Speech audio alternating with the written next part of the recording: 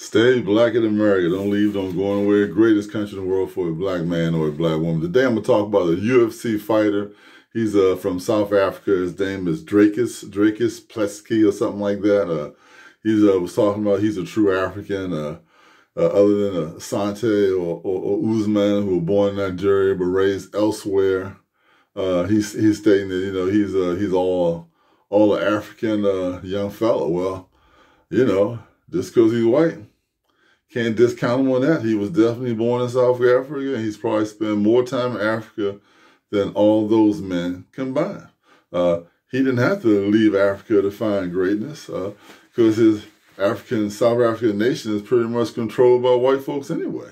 So, I mean, apartheid was voted in 1948, to legally treat people harmfully, but those white descendants of Germany and Germany and Dutch and the Netherlands and where else? Up in Europe, those European folks, man, they've been in Africa, man, probably since 1652. Down there doing something, business, trying to take money out of the soil, trying to find a way to make something, make a living. So pretty much, man, they just went over there and took over South Africa. So when apartheid ended, and we got our great president over there. White people still control things, still control the money over there now. When YouTube was going to visit, you got beautiful, rich white neighborhoods, beautiful homes, and living wonderful lives and wonderful malls, and you still got black people living depressed, poor, and little huts, and not living very good, and crime written, and all that type of stuff. So, clearly, white people have always been able to go somewhere and, study everything first. Let me see what we can do here. Study your weaponry, studying how you do things, and take over. That's pretty much what the MO is. I mean, if you look over here in America, I mean, it came over here and he had almost 140 million Indians, man, and it took a while. Took a good little while, but then you got most Indians on reservations. Probably 95% of them killed out. I mean, murdered out. A lot of them who helped those pilgrims came over here, helping them survive those winters and had good relationships. Well, when the next crop of white people came over, we don't like those folks. We want fences and property, and we don't want you to come on our property. The Indians used to roaming all over the place free and not have no barriers to stop them. And these white people came with, no, that's my land. I own that. I paid for that, or I got that free, or whatever the case is. It was their land then. So, then the battle was on. But then they knew your food source. They knew the weapons you were dealing with. They almost knew where you stayed at. They spoke a lot of Indian languages.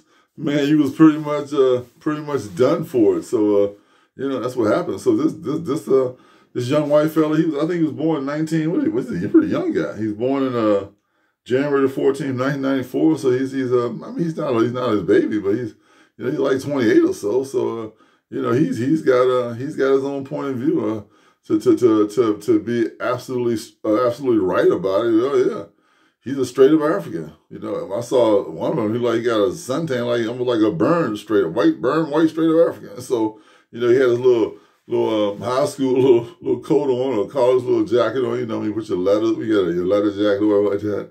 Seems so like Americanized, man. So that's what he is. If he wants to drum up a fight Izzy, man, and make a bunch of money, great. It'll be good for the UFC, be good for fighting. It's like Conor McGregor. We had all the Irish guys, women following behind him and having big fights and big exciting things.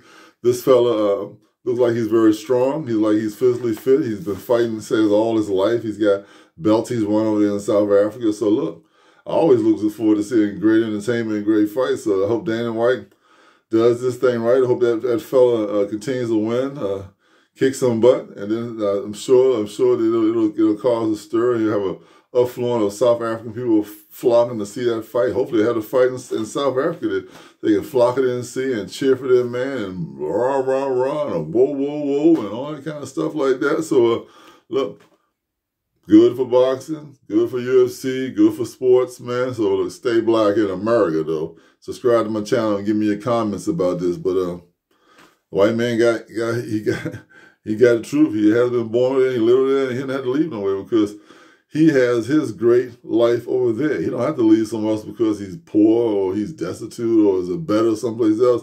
He's born right there, and that's the best place for him. So Stay black in America. Subscribe to my channel. Until next time. Bye.